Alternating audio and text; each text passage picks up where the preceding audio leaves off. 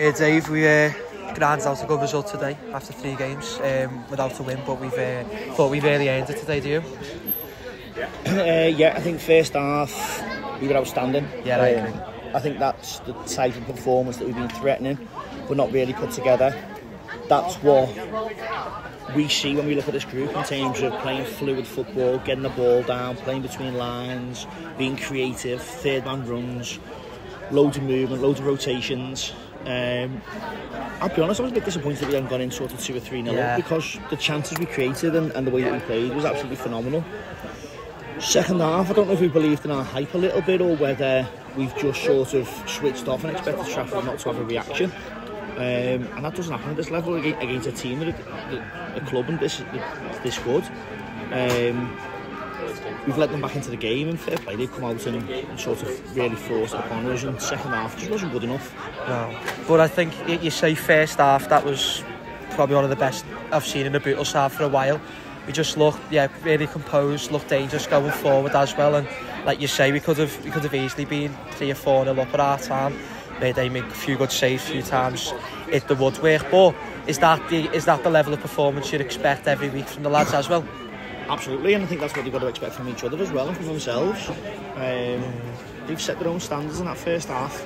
I think it's been coming, that performance, but it hasn't actually been there until today in the first half. And look, I know it's a really hot day, so trying to play it out for 90 minutes is always going to be tough. But we've made the second half really hard work for ourselves, because we do finish 2 or 3 of them chances than an average second half performance. And seeing a game out a little bit different than if it was only 1-0.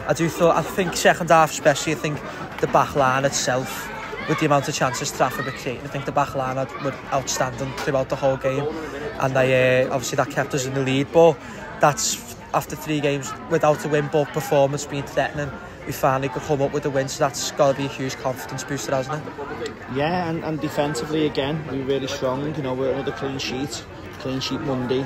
Obviously we can see the one against Stalybridge on the Friday, and then the game before, obviously just 1 penalty, so we can see the 2 in those 4 games, and we're looking a lot more strong, a lot more solid, and that's really pleasing.